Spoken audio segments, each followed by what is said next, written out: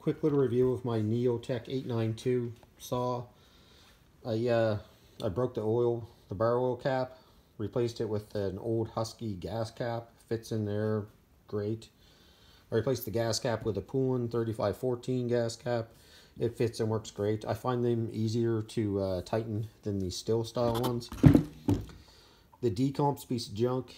I put an OEM Husqvarna decomp in it.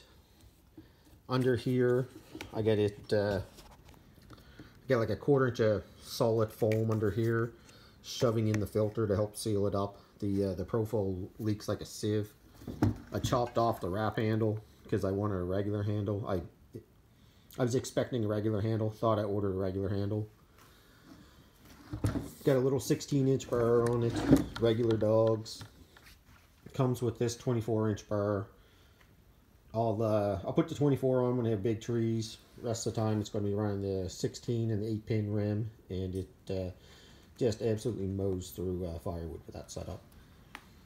The reason I don't want a wrap bar is because I set the saw right there with the bar shoved in under that piece of wood, and that's how I transport my saws around. So wrap handles don't work.